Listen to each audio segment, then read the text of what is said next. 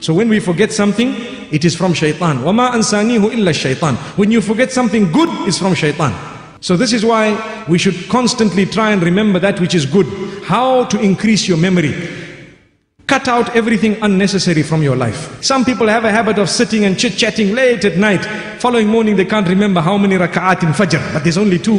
They can't remember. Why? Because your mind has rewinded all night the beautiful stories you had all night, and you're standing now in Salah and you can't remember. Too much in your head. Take out some of that. This is why Nabi sallallahu alaihi wasallam says, "Min husni islamil mar'i tarkuhu ma la ya'ni." One of the signs of a good Muslim is that he leaves that which does not concern him. It doesn't concern me, throw it out. Today we are at an age where we are bothered about everybody else's life. And this is a problem wholesale. Nobody can say I'm not guilty. When we hear a juicy rumor, mashallah, it's like we squeezing the lemon. Allahu Akbar. May Allah subhanahu wa ta'ala grant us goodness. Really, we need to be bothered about our own lives. Cut out unnecessary riffraff and see how your memory improves. May Allah open our doors.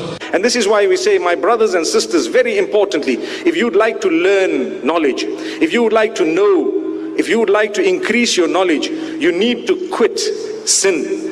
وَاتَّقُوا اللَّهَ وَيُعَلِّمُكُمُ اللَّهِ. Be conscious of Allah and Allah will teach you. Allah will ensure that you know. Your knowledge will increase. You know, Al-Shafi'i, rahmatullahi alayhi, his name was Muhammad ibn Idris Al-Shafi'i, the Imam, the great Imam of jurisprudence. He complained once to one of his mentors, known as Waki' ibn al-Jarrah, rahimahullah.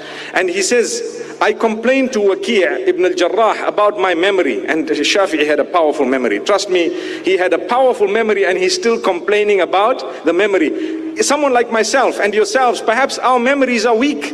You know, we can't even memorize a phone number to save our lives. May Allah subhanahu wa ta'ala help us. I think it was the case a few years back when we could do that. But technology has made us lazy. So a Shafi'i with that powerful memory, he still complains. And he says, I complained to Waki' ibn al-Jarrah regarding the memory. And he guided me saying, quit sin, be far away from sin. Anything sinful, stay away from it. Because knowledge is the nur that Allah grants those, and it does not come together with a person who is sinning.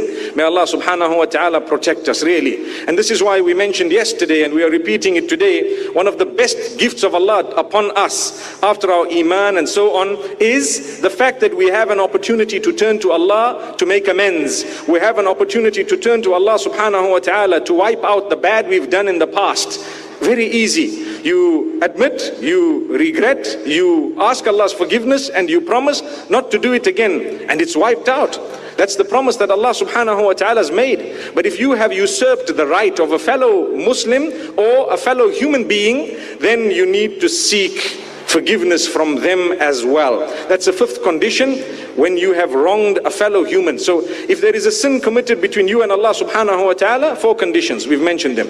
But if you've added an individual, say I stole someone's money, I can't just say, Ya Allah, I stole this million, but I ask you to forgive me, I won't do it again, I regret and I repent, and you're still going to enjoy that million, and the brother's asking you for the million. You need to return it, or you need to tell him, please forgive me. And if he says okay, then it's fine. If he says no, then you've got a problem, because you will either sort the matter out in this world, or on the day of judgment, Allah will choose how the justice will be served.